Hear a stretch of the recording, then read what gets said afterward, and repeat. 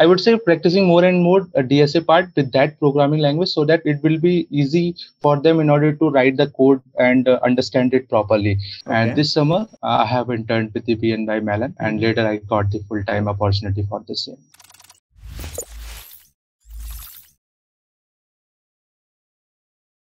Hi and welcome back to Coding Ninjas, guys. I'm 𝐁𝐿𝐵𝐻 and I'm here with another spectacular interview experience for you guys. So today we're going to talk to Abhishek and understand how his interview experience was, where he sat for the company BNY Mellon. And I'm going to understand what actually happened at his interview. How did he go forward with it? How many rounds were there? And then, every round we're going to exaggerate properly. We're going to elaborate it and then we're going to brief it out for you guys. So let's talk to Abhishek and understand how it was. Hi, Abhishek. How are you doing? Yeah. Hi, Kabir. I'm fine and I'm doing good. That's great. Abhishek, can you give me a small introduction about yourself? Yeah, sure. So, hello guys. My name is Abhishek Trivedi and I am a final year undergraduate at Motilal Nehru National Institute of Technology, popularly known as NIT Allahabad. And basically, I am from Agra, Uttar Pradesh.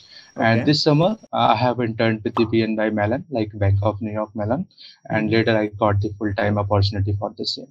That's great. That's great. So how many rounds were there when you sat for the interview at BNY Mellon? Yeah, there were basically 3 rounds. Like the first one is an online coding round. And then those who are shortlisted for the other rounds, they had the 2 more rounds. Okay. So what happened in the first very round? So first, in the first round, basically, we have given the 4 coding problems. And the mode is the online and the platform is HackerRank.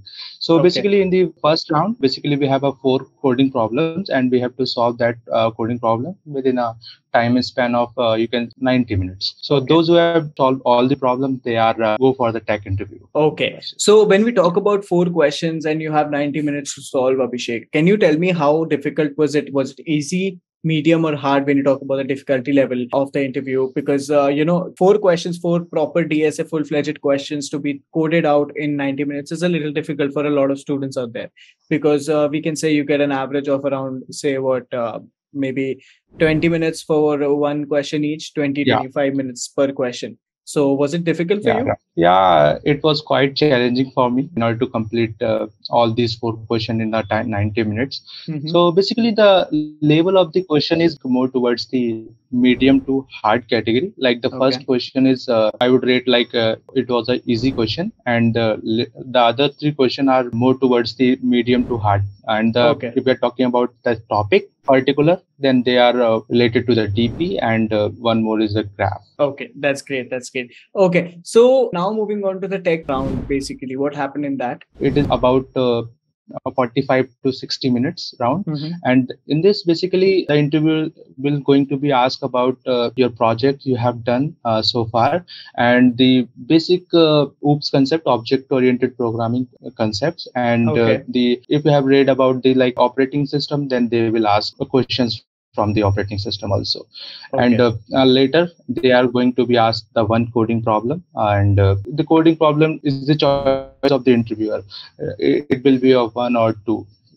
So for me, they have asked only 1 question. When I come to the difficulty of this interview experience, like this round, how was it? Yeah, the difficulty of this round is also, I would rate like medium to hard category. The coding problem is good, but it is quite a standard one. So I have done already on the various platforms like the lead code. So it is easy for me.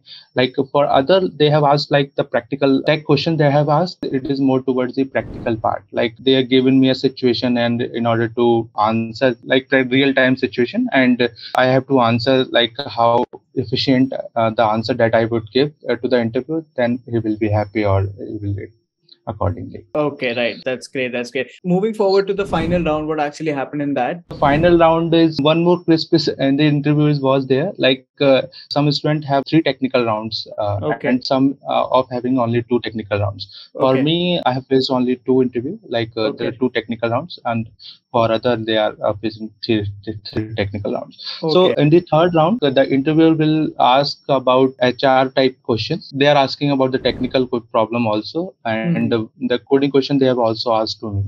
Right. Like 1 coding question is also they have asked. Okay. And how was the difficulty of that round then? The interview just reading all the points you have mentioned in the resume, and they are asking about the one by one. Why you have mentioned this? Have you done earlier or something? Like they are just figure out all the valid points you have mentioned in the resume.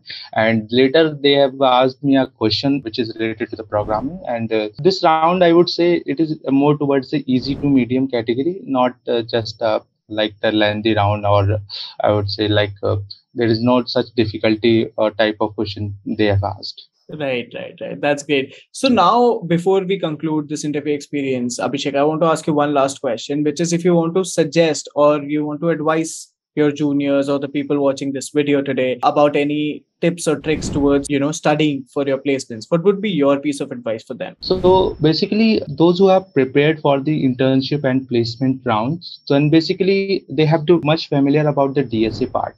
Right. So in the DSA part, there are various platforms they can practicing on them. But I would suggest like they have to first figure out the one programming language in which they are feel comfortable. Like I would say practicing more and more a DSA part with that programming language so that it will be easy for them in order to write the code and understand it properly. And like once they are familiar with the programming and then DSA part, then they start parallelly studying about the core subject of the computer science, like the OOPS concept and like the operating systems and DBMS. These subjects they are parallelly start, and there are a lot of material. Like I would say like now the Coding Ninja has also started DSA series, and there are various good platforms, good courses which are available on the Coding Ninjas also.